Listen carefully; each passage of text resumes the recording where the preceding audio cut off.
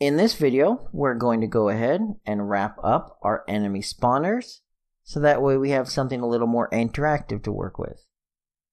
So, to start with, we need our enemy spawner itself.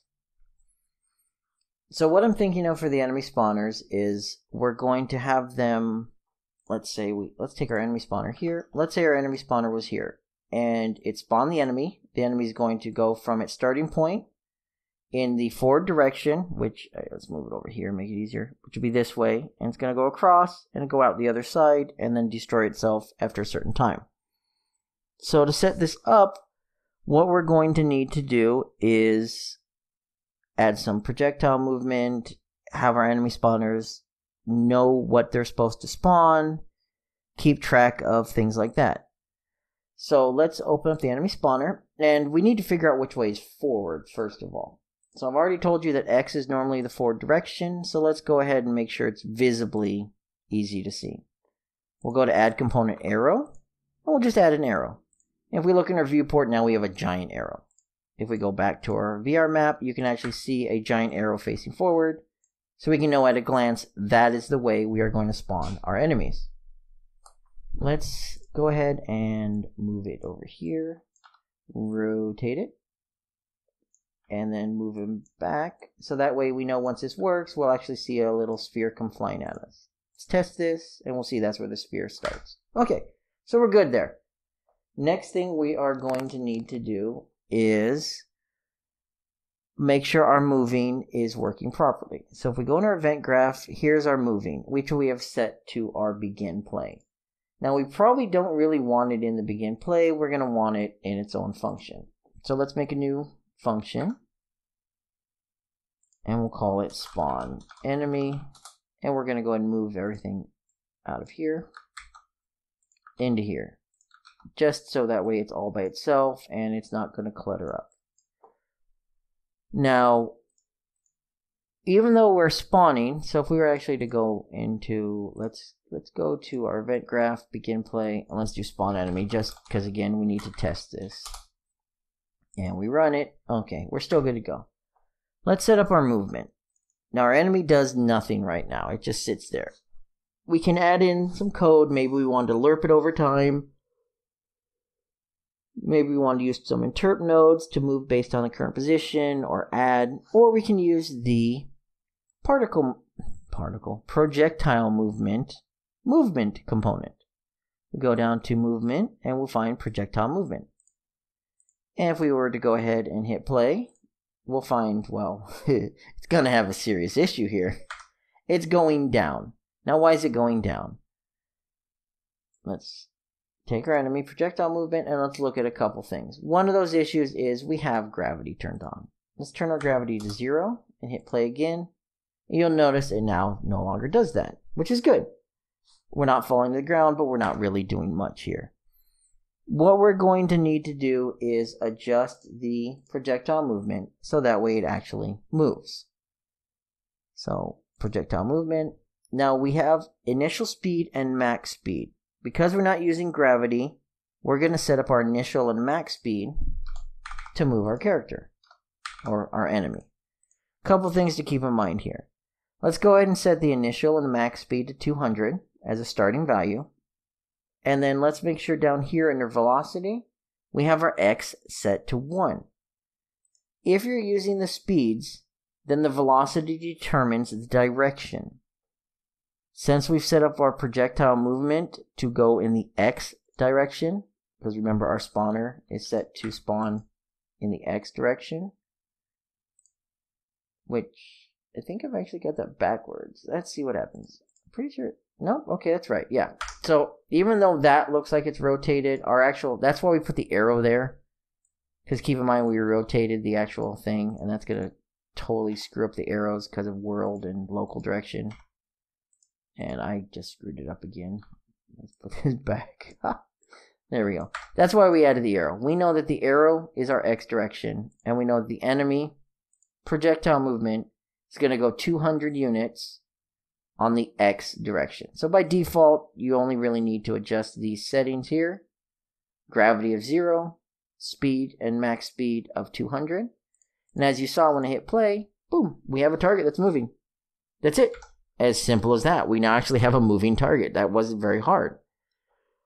But let's actually make it a little more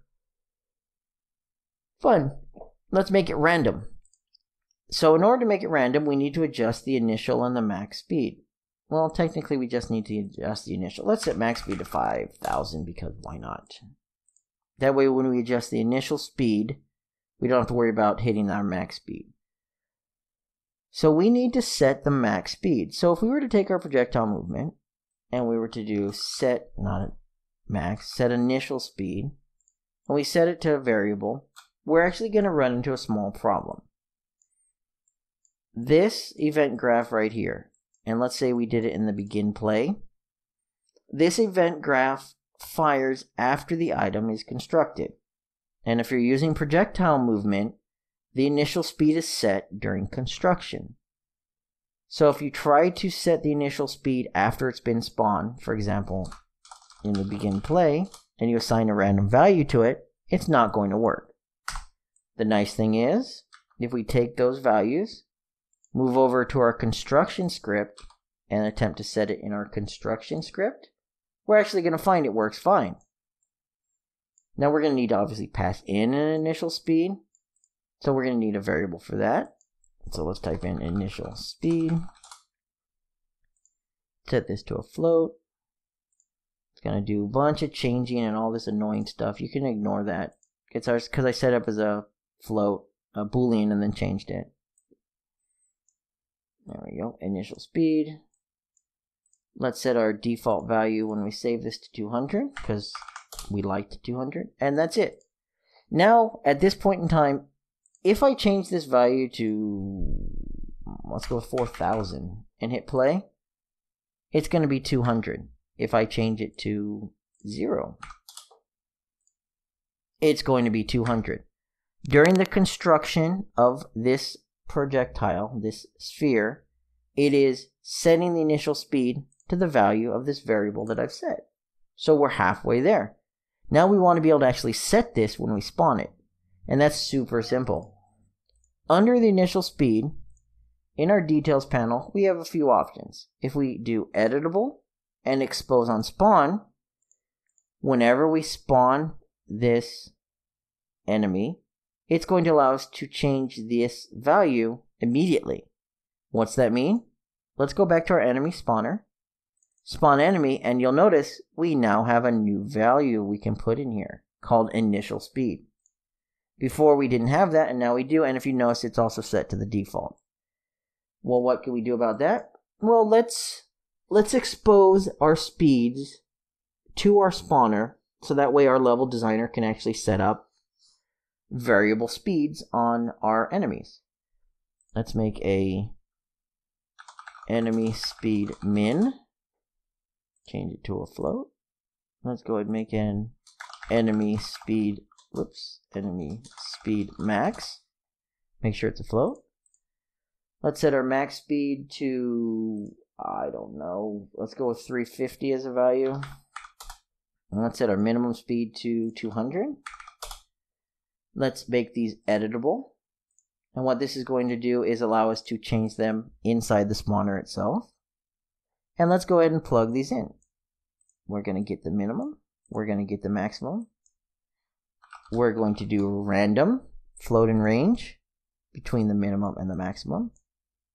And set that as our speed. Now, whenever we spawn, we're going to get a value between our minimum and our maximum. See how it's a little bit slower, a little bit faster, and we're going to get a value between our minimum and maximum.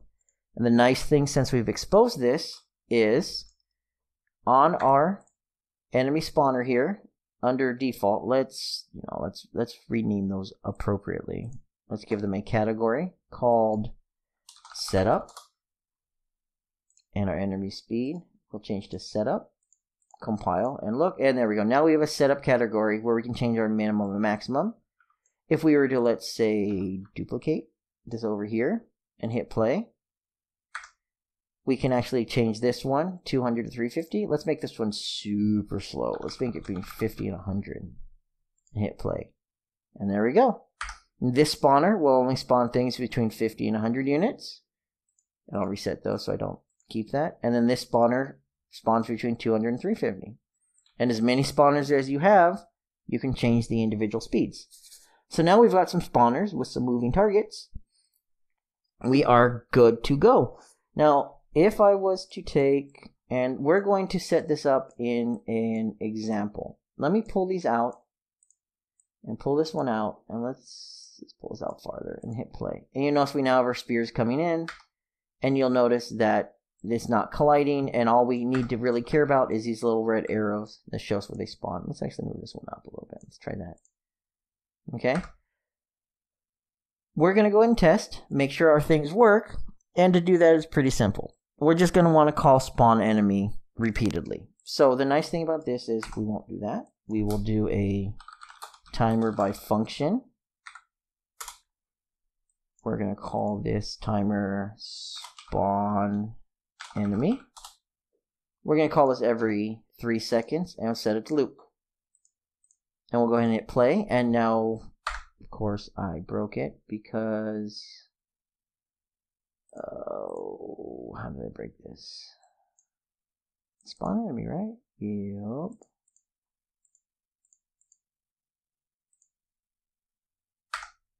Oh, I love this stuff. Wait, where'd the enemy script go? Event graph, begin play. Set timer by function name, spawn enemy. Time 3, looping. Oh, because the time's set to 3, I have to wait 3 seconds for the first spawn. There we go. Silly thing. But you notice we now have targets that are firing every 3 seconds. We have different ranges. I have no way of knowing. Let's see if we can aim at... Let's see. There we go. Whoop, got one. All right. Got one. Got it too. If I was to actually aim at the other one somehow. Let's try what is spawned right around here. There we go. See? So now we've got targets that are moving. We can hit them. Our score is going up. We can adjust the speeds. So basically, we have a targeting system set up. Now, it's a little bit basic. We're going to want to actually make it a little more advanced. And in our next video, we're basically going to create some interfaces and make our game mode actually control our spawning. We're going to be able to control how many enemies spawn per wave, how many waves there are total, and then it's going to pull from all of our spawners where it's going to spawn from. So it's going to be random. So you'll be able to just basically pepper your level with spawners, tell it how many you want to spawn and when you want it to spawn, and then the game mode is going to go ahead and take care of the rest.